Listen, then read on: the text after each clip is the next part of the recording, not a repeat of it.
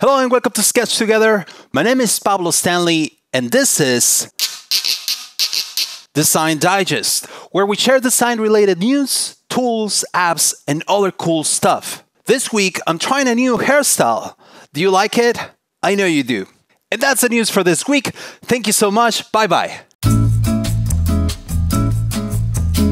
I'm obviously kidding. Oh my God, there are so many updates this week. We got Principle 3.0, Figma 2.0, Ghost 1.0, so many .0s. Probably the biggest news of the week is the release of Figma 2.0. Figma's latest update brings significant new features, prototyping and developer handoff. A great advantage of working with Figma is that you design in the cloud. It doesn't require any saving, exporting, or syncing. Not only that, but since it also works on any browser, it's not married to a platform. That means that it doesn't matter if you use a Mac or a PC. You can design with Figma on both. Another thing that makes Figma stand out is their multiplayer functionality.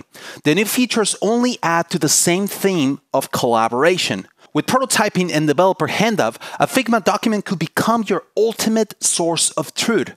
A living document that works not only for the designer, but also for other stakeholders in the team, like product managers and developers. With handoff, designers can now share files with view-only access to developers, who will see a code tab in the Properties panel.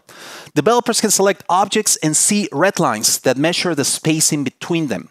They can also get CSS, iOS, and Android markup or code.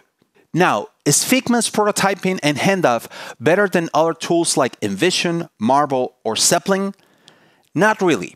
Other apps have been perfecting this kind of needs for a long time, so there's a lot of catch-up to do from Figma. But the advantage of having one single place for everything and saving yourself from paying 3 or 4 different monthly subscriptions sounds really tempting. Personally, I'm excited to try Figma on a real project and see how it fits my current workflow. I think I might create a crash course on it too. Is that something that sounds interesting to you? A new really cool tool that I recommend is Grabient. Or is it Grabient? Grabient is a web app that allows you to create and discover beautiful gradients. But I'm going to let Eddie Lobanovsky, one of the creators of the app, tell us more about it. Pablo, hello world. This is Eddie Lobanovsky at Unfold. I'm here to talk about Grabient. It's one of our latest tools that we just released. Basically a tool for designers and developers with the ability to quickly grab, as you would have guessed, a gradient. We give you full bunch of different presets customly created by hand. You can just hit that copy CSS button and it will be copied to your clipboard, or we allow our users, if you call yourself designer, to modify and tweak it and make it truly unique for your project. I did not start Grabient. Grabient was started by one of our team members at Unfold, John Korczak. It started as an internal experiment and he called me to get an opinion, and I saw potential. Grabient, grab, I, and Grabient. Grabient, the way you pronounce a gradient is just like a gradient, where D being flipped to B. The idea of a gradient is to grab a gradient, so you would probably pronounce it just as you read a gradient, I would imagine. But we won't get mad if you call it a Grabient, which is totally cool too. Grabient. This tool was designed by David Kovalev. There is definitely a lot of other gradient tools out there. There are plenty of beautiful looking websites that allow you to quickly jump on and copy a gradient style for your CSS. And there's also a lot of websites that allow you to build custom gradients, but they all feel like they were designed back in, I don't know when, before gradients were hot, I guess.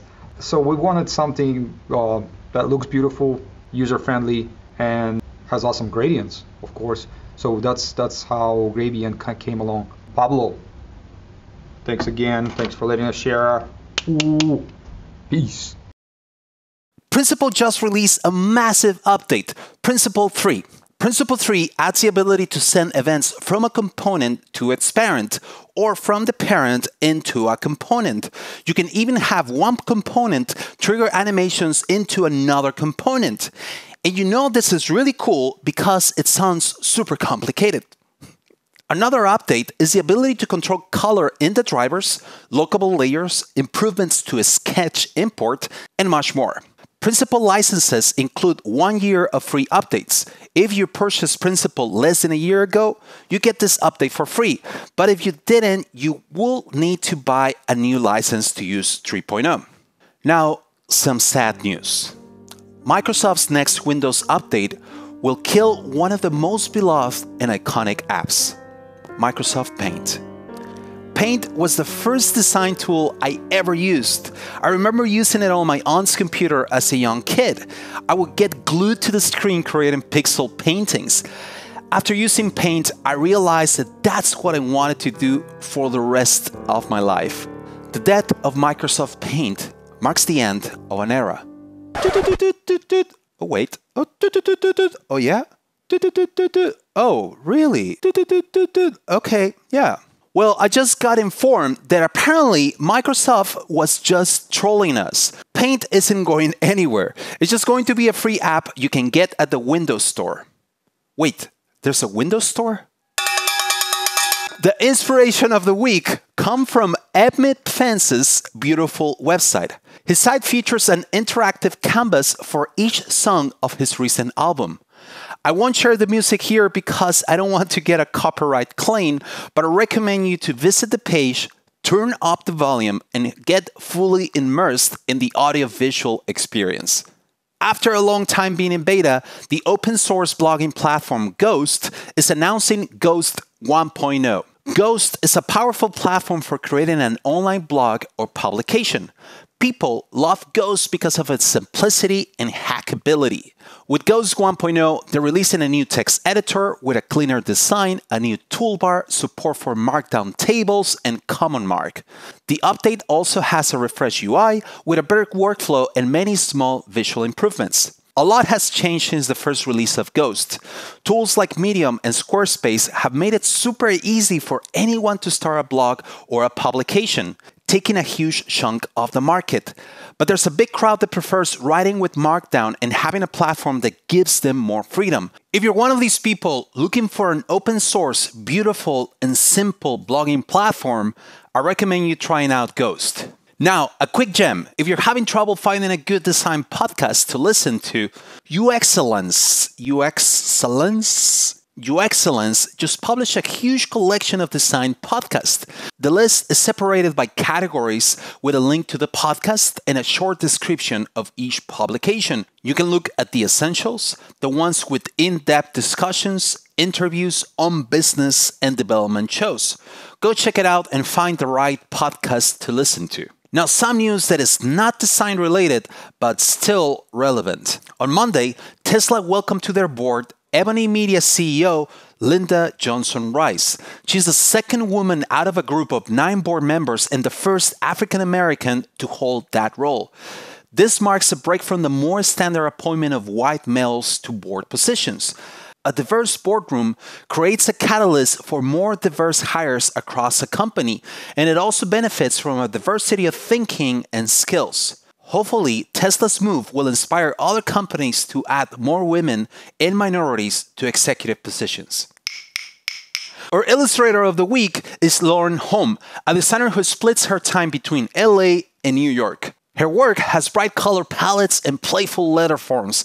Some of her clients include Starbucks, Google, YouTube, and Time Magazine. Lauren is also the author of the popular blog and book Daily Dishonesty.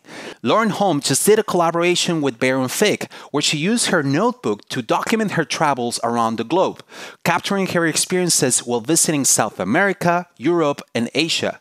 You can check out Lauren's blog or find her on Instagram, Twitter, or Dribbble. One of the most popular icon sets on the web is getting an update, Symbolicons. Symbolicons, which has been used by Instagram, Dribbble, and others, is getting a Pro upgrade with over 2,000 icons and over 60 categories. It will be available for Illustrator, Sketch, Photoshop, SVG, PNG, and it will be optimized for Icon Jar. I have been a fan of this icon set for the longest time, and I'm super excited for this update. That's it for this week. If you have a suggestion on what we should cover next, please leave a comment with a link. Thank you so much. See you next time.